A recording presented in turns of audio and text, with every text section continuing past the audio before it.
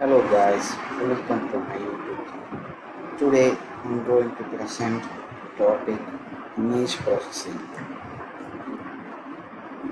So the contents of the presentation are what is image processing, applications of image processing, purpose, what are types, then their components, what about their future, the advantages and disadvantages, and the conclusion which I came to, and the references which I took. So, image processing is the use of digital computer to process digital images through an algorithm, which means that the image which we took is processed by using computer algorithms to process something which is productive and use it for some other use. The image processing generally refers to the processing of 2D pictures. 2D pictures actually means digital image. Actually, the image is actually an array of complex or real number represented by a finite number of bits. That's why the photos which we took are usually uh, have a size of 32 KB to about 100 MB. Uh, these these days, optical and analog image processing also possible. Usually, in older days, there was only analog image processing. So we can go to the next slide. The applications of image processing are used in face detection. uh, when we unlock our smartphone, our camera is capturing an image of our face and it's processed and it detects our face, then our phone is unlocked. It's due to the application behind image processing. Even high quality and highly embedded systems, there is even feature detection. Even minute details such as our eyelashes, iris, etc. can be detected by application of image processing. They can also render non-photorealistic images. They are even used in medical image processing. They are employed for rendering even scans which is taken in a very low clarity as compared to the output which we get. It's due to the applications behind image processing. Even when we have to carbon date something or something like a fossil, image processing can be used. If we have got a skeleton, the morphological image processing is even possible by the software behind image processing. When we have to Nowadays, when we have to measure or send something, we can use image processing. The image processing is done in automated sieving procedures. They are even used in our regular fingerprint recognition systems. So we can go to the next slide. So they are the purpose of image processing. They are used to visualize something. They are used for image sharpening and restoration. They are used for image retrieval. They are used for measurement of pattern and image recognition. So first thing, visualization. Visualization means something we have no vision about. Vision means I am just saying about something that has a dimension of about nanometers. Nanometers, we can't see it with our naked eyes, but with the help of image processing, we can process the image which we see within our digital image, which is a 2D, and convert it with the help of image processors, and we can enlarge the image and see the reality behind our atoms and nucleus. So usually some images don't have that much detailing.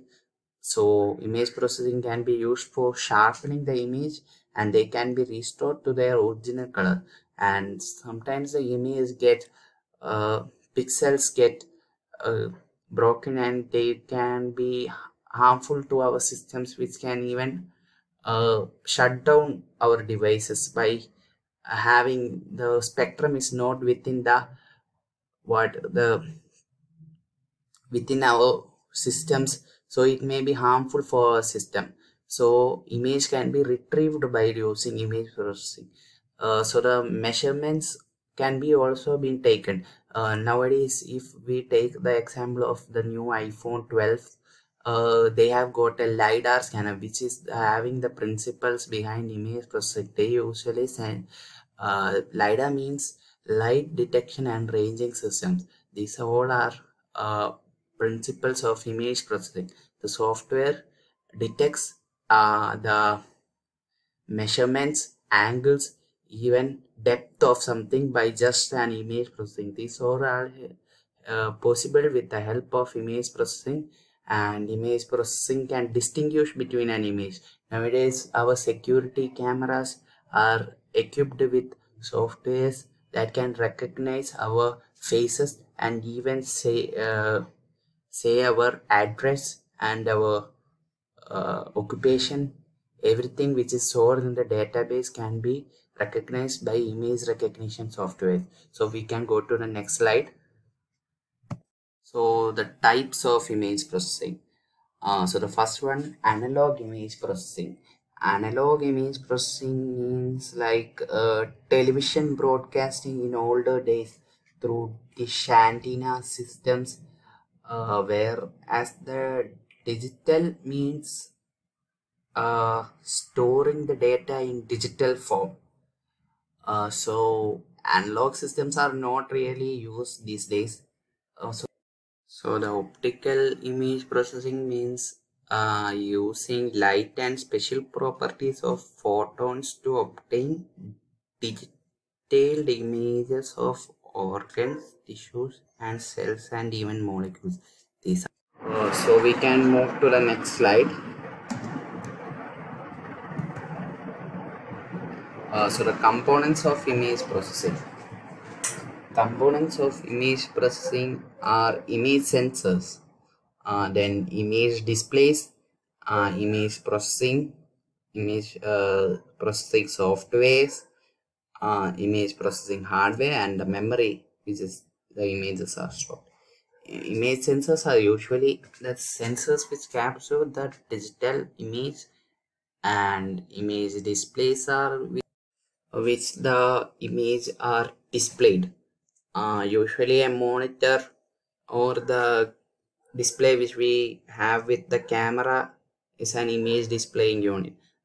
Usually, and the image processing soft image processors are usually in that's called ISP. It's usually inside our digital camera. In olden days, we have to process the image by washing the film, and then we used to get the image. And software is the major backbone of image processing. Softwares like OpenCV, MATLAB, CIMG are very useful in image processing, and they are the major driven force of image processing. So we have got image processing hardwares also. Then we have to have a memory. Memories which the image process are stored, and we have a basic image, we have to store it in memory. We have to have a memory. So we can go to the next slide. So the future of image processing. So we are all in the midst of revolution ignited by fast development in our computer technology and imaging. So all the developments, even the billionaires are all working in the IT sector. They are all in the computer technology. So computer realm is the major force driving the world. So there is a belief that computers cannot match human in calculation, related to image processing and analysis. So that belief is actually wrong, because computers are getting smarter every day. Uh, Even though they are not smart as humans, they are getting smart every day, and they are very fast in processing, and their analysis is very fast these days. They can even capture any single detail within a fraction of second. But with the increase in sophistication and power of modern computation will go beyond conventional methods. So sequential architecture would not contemplate with the optical execution. So we can go to the next slide. So what are the advantages and disadvantages? So there are many advantages, and the disadvantages are very less compared to the advantages. Pros are, it is an interactive method for recognizing fingerprints. These days, every person having a phone has a fingerprint scanner. The basic principle behind fingerprint scanners are image processing. Because image processing is based upon minutia these days, and this is more accurate than overlapping method. Actually, these minutia points are the local discontinuities. There are two types of minutia points, endings and bifurcations. A good quality image usually has about 40 to 100 minutiae. In these minutia points, which are used for the uniqueness of a fingerprint, the points which are of our hand is recognized and our phone is unlocked. So we can go to the con section. It is more time consuming as compared to the former overlapping technology. It is having more complex programming and structures. And we can move to the next slide, which is image processing steps. From image processing sensor, the analog is converted to digital, and then is going to debye, then 3x3 matrix, then gamma is corrected, then again to 3x3, then chroma sampling, then to the JPG encoder, then to JPG decoder, then to chroma resum, then again to 3x3, then the gamma is corrected, then 3 to a 3x3 matrix, and the image is scaled, then the digital is converted by the analog which is processed, and finally to the display. So we can go to the next slide. So the conclusion, using image processing techniques, we can sharpen the images, contrast to make a display more useful for display, reduce amount of memory requirement for storing image information, etc. Everything which we use are based on image processors. Image processing is an essential thing nowadays. Everything which we has a camera has got an image signal processing sensors, which are very small in size, but they can do wonders. Due to such techniques, image processing is applied in recognition of image as in factory floor quality assurance systems, image enhancement as in satellite resonance the systems, image synthesis as in law enforcement suspect identification systems, image construction as in plastic surgery and design systems. They are very useful. As my time is 15 minutes, I have to conclude, so I am going fast. So I can go to the next slide. Oh, so is with the references which I took references from Google, Wikipedia, and SlideShare. And